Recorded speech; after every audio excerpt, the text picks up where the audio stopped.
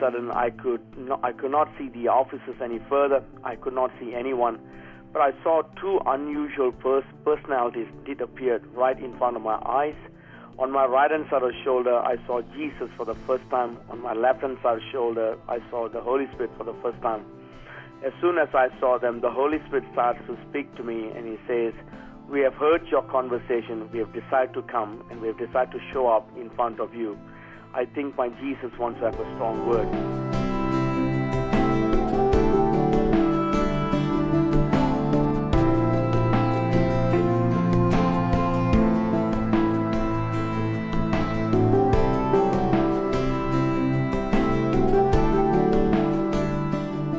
This is Charisma Connection on the Charisma Podcast Network. I'm Taylor Berglund, and today I'm really excited to welcome, over the phone lines, Dr. Reg Morais. Reg, how are you? Good, Taylor. Wonderful to speak to you. Wonderful to hear your voice. Well, it's great to hear from you as well. Are you calling all the way from Perth? Yes, I'm calling you all the way from Perth, Western Australia. The time over here is 19 minutes past 12. It's early in the morning hours, but I know it's in the afternoon for you guys. Oh, wow. Yeah. So over here, it's like 11 a.m. in the morning. So we appreciate you taking time out of your schedule to pull the night shift with us here. So for people who are not familiar with you, you're the senior pastor of Living Faith Community Church in Perth, Australia. But I want to let you kind of share a little bit about your ministry and your story for people. Right. Okay. I think as you have just mentioned to your audience that my name is Reg Morais. I've been in this country for the last 30 years or so. But prior to that, I think my life was not the life that I'm enjoying today. I was born with an autism for 13 years of my life, and on top of autism, I had Asperger's, and on top of Asperger's, I also had OCD, obsessive compulsive disorder behavior. And so you could imagine very clearly that the fact of the matter is that my life was just not normal at all. And until one day, 7th of June, 1982, I met Jesus in one of the biggest stadium in Singapore through a crusade which was run by Dr. Youngie Cho from South Korea. It was out of his meeting. I gave my heart to Jesus.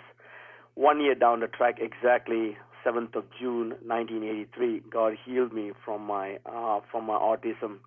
Subsequently, then 5 years later, then God healed me from my Asperger's and my OCD. Yeah, I think I often joke with my congregation. I think they don't realize their pastor was an ex-mental patient who has been somehow rather accidentally has been released out from the mental asylum and running everywhere like a monkey now.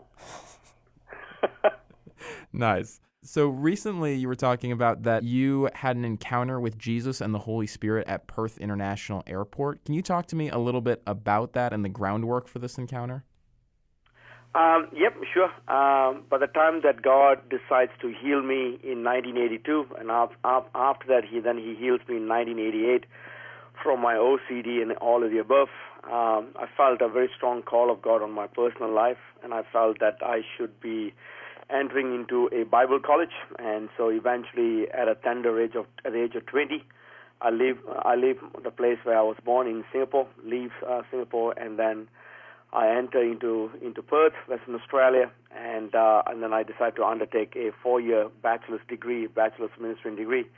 Upon the completion of the bachelor's degree, I started to do itinerant traveling ministry within Australia and around the world.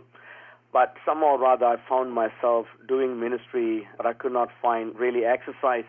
Some of the miracles that I saw in the book of Matthew, Mark, Luke, and John in the scripture, eventually and subsequently, I felt very, very discouraged. And I remembered one day I did some ministry in different parts of the world. I saw my mom and dad at the Singapore Changi International Airport, and I told my mom and dad I'm about to step down from my ministry. Obviously, I could see some tears coming out of my dad's eyes. Simply, he felt very strongly that what I was about to do is something very, very wrong, drastically wrong. However, I decided to leave Singapore International Airport, took a flight from there into Perth. As soon as I got into Perth, I gave my 2 luggage bags to the customs officers, and the moment that was given, all of a sudden, it was like a time warp. There was a huge amount of like a cloud. And all of a sudden, I could not see the offices any further. I could not see anyone. But I saw two unusual personalities did appear right in front of my eyes. On my right-hand side of the shoulder, I saw Jesus for the first time. On my left-hand side of the shoulder, I saw the Holy Spirit for the first time. As soon as I saw them, the Holy Spirit starts to speak to me, and he says, "We have heard your conversation. We have decided to come, and we have decided to show up in front of you. I think my Jesus wants to have a strong word." It was during this encounter that I found Jesus face to face. One has to be honest, I did not know whether I'm supposed to scream, shout, yell, all of the above, because it was over the top for me, something that I've been asking from the age of 16 or 17, that can I see Jesus face to face? But it never happened. But it only happened in 1997, September, and when Jesus appeared for me the first time, and he started to ask me a number of questions in relation to why was I stepping down from the ministry. From that day onwards, that was this encounter. And out of this encounter with Jesus and out of the encounter with the Holy Spirit, that's where my ministry, my life, my entire perspective in serving God and serving His people started to change. So you have a supernatural encounter with Jesus and the Holy Spirit. He asks you questions. What do you say? Well, for starters, I think, as I said, I think my palm of my hands was sweating. I was sweating profusely all over, and I did not know what to do and how to handle. Finally, to see what we call the divine. And he said to me, the first thing he said to me, "I hear that you're about to step down from your work." And I obviously said, "Yes, I am." But his countenance, the face of Jesus became very, very extremely sad. And he said, "Why are you doing this?" I said, "I couldn't do anything. I could not do anything what you have done in the Bible, Matthew, Mark, Luke, and John." And I said, "Why should I do anything what you're asking me to do?" It was during this time I saw a huge screen, and I remembered 1997 plasma screen, LCD screen was not in a we did not have that technology. We had only had 68 centimeter TVs all around the world. And I saw in the screen, and in the screen, that's where God showed me the huge continent of Australia. And He showed me how many percentage of the population are Christians, were going to go to heaven, and how many of them are actually heading towards Hades, or better known as hell. And it was during this time, at this encounter, it brought me to tears, and I realized that I have to do something about it. And I was still stunned, and I was still speechless, and I was overcome with emotion. I did not know what to do. But the entire time was amazing to see that the Holy Spirit was watching my behavior, my attitude, my countenance, all of the above. Here and there, I would say the Holy Spirit did intervene. He spoke a few words here and there, but other than that, the majority of the conversation was held up by Jesus with me. 15 minutes he actually spoke to me. But at the end of the 15 minutes, he finally said, "What do you want out of me?" And I said, I just want to do what you call me to do so. And it was during that encounter, he said, "I will come with you with every single service, every single church service that you'll go to. I will stand beside a person. I will show their past, their present, and their future. I will give you the gift of word of knowledge. I will change you. For the next 15 months, I will do that." Eventually, exactly to his word, 15 months, he followed me wherever I went. But after that, after some time, 15 months later, he says, "I no longer will be here, but I will send the Holy Spirit." That was in 1997, and now today we are in 2018, and that's how this ministry has been functioning for the last many years. That's so cool. So for you, this whole encounter was really a confirmation of your calling and your anointing.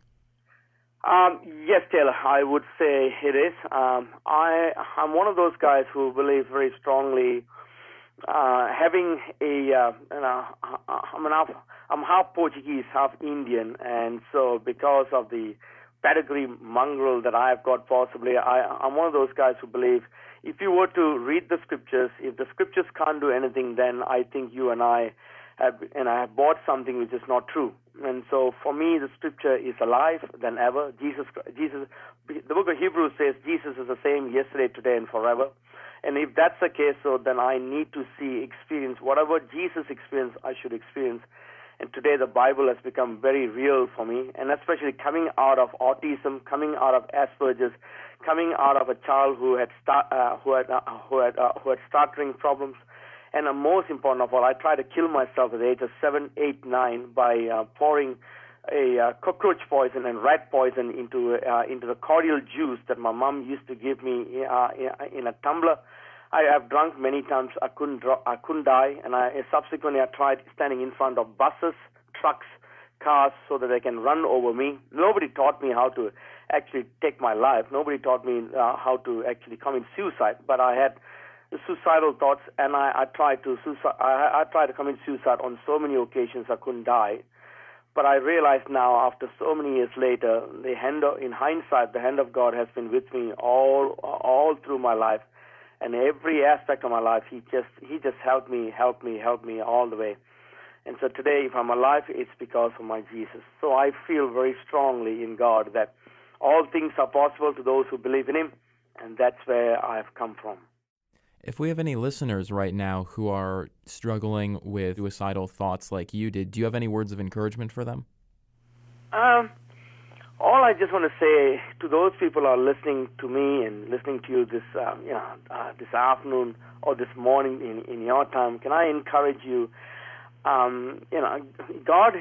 Bible says God is love, and Bible also says perfect love casts all fear. And what I found in 1982, on the 7th of June, when I gave my heart to Jesus through Yonggi Cho's ministry, the love of Jesus came and consumed all over me. Sure, I was not healed immediately out of my autism and also out of my OCD, but I can tell you right now, in the midst of all that illness and sickness I had, there was the peace of God which went all over me, which really surrounded me, which really gave me a hope. The name Jesus actually gives you one thing and one thing alone, that there is a life better than what you can think of, and the life that God can give it to you. Bible says to me that, I think in somewhere in book of John chapter 10 verse 10, it says, the thief comes to kill, steal, and destroy. I have come to give you life and life in fullest abundance. And today I lead a full life. I'm married to a beautiful wife. I got two beautiful sons. We've got a great church. We have got about 579 churches around the globe who call themselves Living Faith Community Church.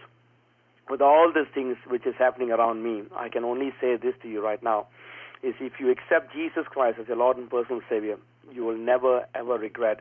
I've never regretted. I did a decision 36 years ago, and today I look at myself. I am actually living in the in the land of milk and honey is overflowing, and that's because the name of Jesus. If people want to find out more about you or your ministry, do you have a website? Is there somewhere they can go online? Yes, sir.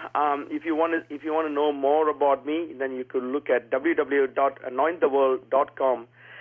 If you come into that will come directly, or if you want to come through livingfaithcommunitychurch.com.au. If you were to come through that, then you will know who I am, what I am, and how long I have been in the ministry. And today, the hallmarks of the ministry has been one.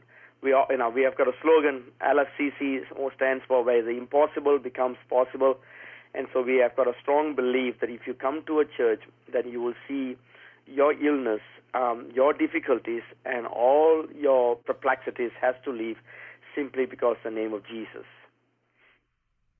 All right. Well, is there anything else that you want to tell our audience before we head out? Yes, I'd love to tell one thing. I am coming down into your great nation, Taylor, United States. I will be in the month of January. I will be in your Lone Star state called Texas. I will be conducting a CS conference. We'll be over there, and for 2 days we will actually be running in Texas, and then obviously I'll be in the state of Texas for 1 week, and then 1 week later I will be in the state of Louisiana, and then I will also be running a 2-day CS conference over there. Myself and my entire team will be there, and what we want to do is in that conference is to bring signs and wonders and to bring healing to people who need to receive healing.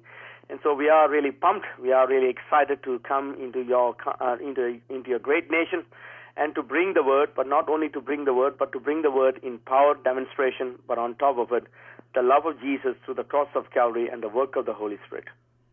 Well, that sounds fantastic, and we definitely recommend that our listeners go check that out. Reg, it has been fantastic talking with you today. It's really been an honor. Would you mind closing us out with a prayer? Yep, no problem, Taylor. Father, we thank you for this wonderful morning in the United States. We give you praise and thanks, God. We thank you for Taylor. We thank you for Charisma.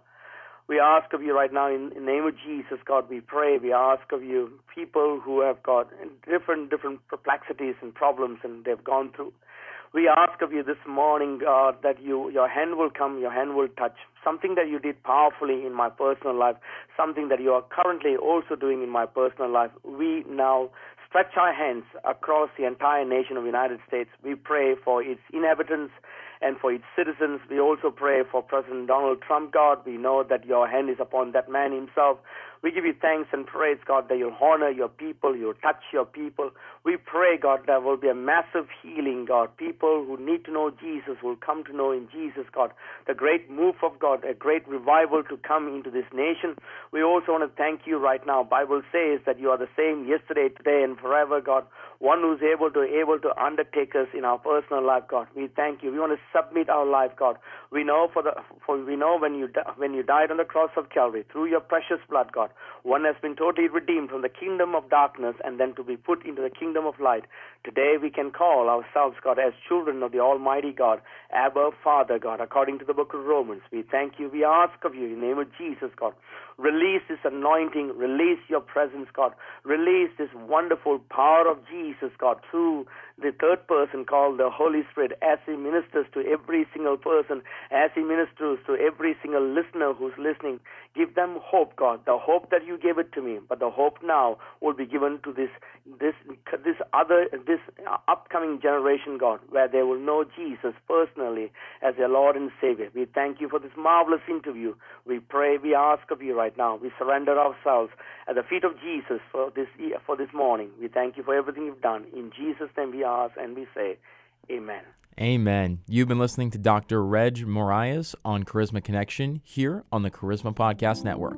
I'm Taylor Berglund, and thanks for joining us.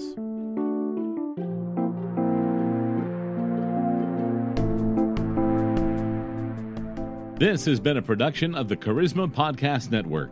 Steve and Joy Strang are the founders and owners of CPN. Dr. Steve Green is the executive producer of the Charisma Podcast Network. We intend to honor God with every podcast and remain thankful to our advertisers and supporters who make these podcasts possible.